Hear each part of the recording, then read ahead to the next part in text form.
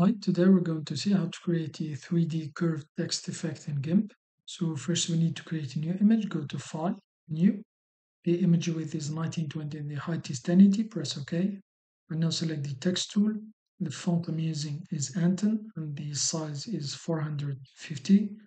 And now left click here to create a new text box. And now I'm going to type my text. So here it is, and now I'm going to align this text here on the image here. So select the alignment tool, left click on the text layer, and now make sure the align is relative to the image. And now let's align it horizontally and then vertically. So here it is. And now in order to curve this text, I'm going to create path here so that the text is going to follow. So I'm going to select the paths tool, going to left click here, and then left click here, and then just drag to make a now to make path here. I want the text to follow. So here it is, and now select the text layer, right click on it, and then here text along path. So here it is, and now I'm going to hide my text. I'm going to create a new transparent layer. So click on this icon, fill it with transparency, and then press OK. Now I'm going to move this path here to the middle here. For now, select the move tool. And now here on the move, check this one here, move the path. And now I'm just going to move it here like this. And now I'm going to bring back the move to the layer. So now I'm going to fill this layer here, this path here. So here we are on the new transparent layer we created. Select the paths tool, double click here on the path here, super here, the text, double click on it. So here it is now. The tool changed from the move tool to the paths tool. So now I'm just going to switch between the foreground and background. I'm going to select my foreground. I'm going to select this yellow color. The HTML notation is E6CC19. Press OK. So now I'm going to fill this text here. So now I'm going to go back to the layers tab here. So this is transparent layer we created. So now when we click on fill path, the path here is going to be filled with the foreground color. So click on fill path and now check the solid color and then check the anti-aliasing, then fill, make sure you're on the layer, transparent layer, click on fill.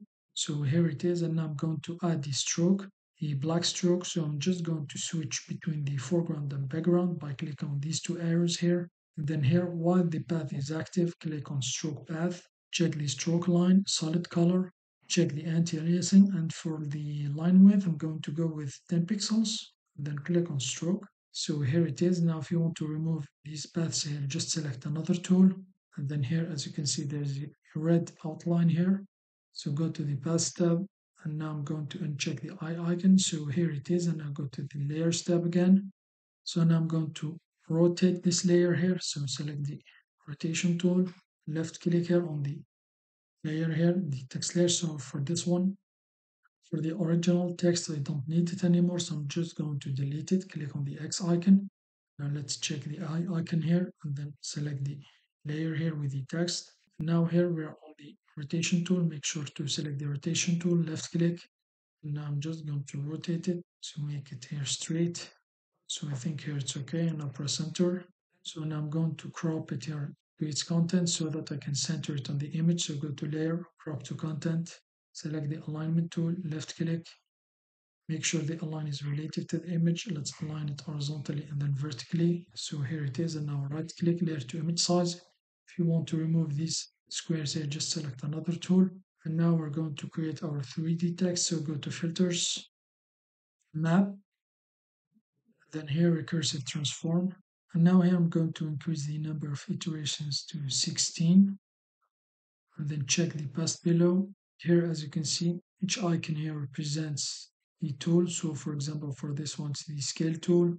If you go inside, it will go to the move tool. As you can see, the cursor here changes. The icon on the cursor changes. Outside, it's the rotation. And now keep the shift key down and then left click here, scale down from the top one. So here it is. Now, as you can see, there is, for example, the effect that as if layers here are stacking, the copies here are stacking on each other since the recursive transform tool is going to create copies. So for example, here it's 16 copies. So press minus key on your keyboard to zoom out. And now I'm going to hit shift key down and then go up a little bit. So I want to remove this effect here. So here it is. And now I'm going to scale from the right side and the left side at the same time. And in order to do so, keep the control key down, then drag to the inside. So here it is. So here, if you increase the number of iterations here, it will make the shadow here, the outline here, bigger. So here, so the maximum is 20 copies. So left click on the GIMP window, press the plus key. I want to reduce this effect here. So keep shift key down and scale it a little bit up.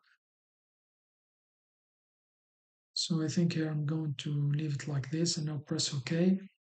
And now I'm going to create my background. So I'm going to select the background layer. I'm going to select the foreground. I'm going to select this blue color. HTML notation is 48A5D8. Press OK. And now I'm going to drag it to the background color. So here it is. Now I'm going to create a new layer. Click on this icon, fill it with transparency, and then press OK. And now I'm going to change the background. I'm going to select, for example, light blue color. So here's the HTML notation. It's A1D2ED. Press OK. So I want to create the sunburst background. While we are on the transparent layer, go to Help and then search and run a command and then type blinds. So here it is, and now click. So this filter here is going to use the background color here. So here are settings I'm using. Orientation, make sure it's vertical. Displacement is 54. The number of segments is 9, and then press OK. So here it is. And now go to filters while on this layer here. Go to filters, distort, and then polar coordinates. And now I'm going to bring the circle depth slider all the way down. So here it is. And now press OK. And now I'm going to rotate this text here a little bit. It seems to me it's not straight. So I'm going to just, so here it is, press center. And now I'm going to center it. So go to layer, crop to content. Select the alignment tool, left click on it, make sure the align is relative to the image, and then let's align it horizontally and then vertically. So here now right click, new from visible. If you want to remove these squares here, just select another tool. So here it is. That's how you can create the 3D curved text effect in GIMP. Thanks for watching. Have a nice day, and till next time.